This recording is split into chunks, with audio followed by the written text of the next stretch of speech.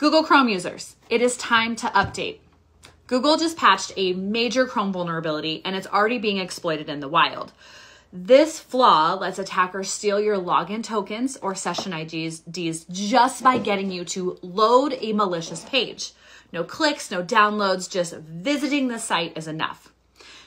Imagine this. So someone in HR or finance, they click a phishing link. Without realizing it, their browser leaks session tokens to tools like payroll systems, admin panels, or even your customer database. The attacker, now they have full access.